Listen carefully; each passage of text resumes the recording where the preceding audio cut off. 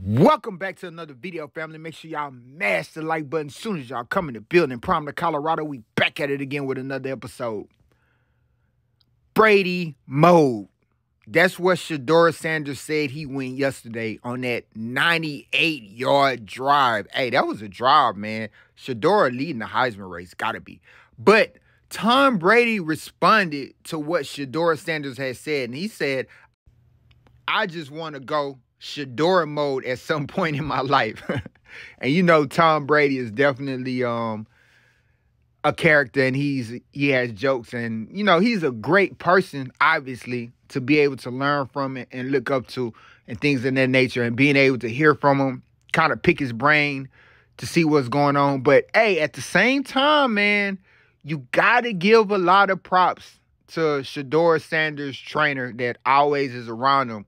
That guy been putting in a lot of work with Shedeur and having him doing what he does. So definitely salute to him. Select athletics quarterback coach. He's really, really good, and he's proving it every time Shedeur do his thing. But to get the love and the flowers from Tom Brady, the GOAT, who's, like I said earlier in the video, definitely has been encouraging and letting probably Shedeur know little tips that will work in the game and little things to look for, that mindset, because Shedeur Sanders has that Brady type mindset where if he has the ball at the end of the game, that's a wrap.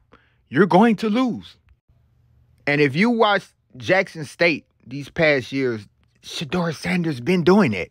And that's the crazy thing about it.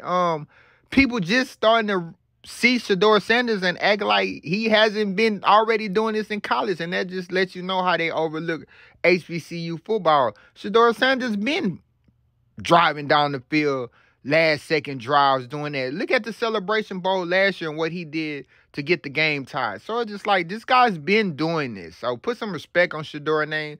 But like I said, it's great that Brady was showing love and continue to show love to what Shedeur Sanders is doing. And man, like I said, he has to be leading the Heisman race, because what he did last night, how he just got into that mindset, Shedeur Sanders took over. So y'all let me know what y'all think about this in the comment section. Make sure y'all like the video and subscribe to the channel.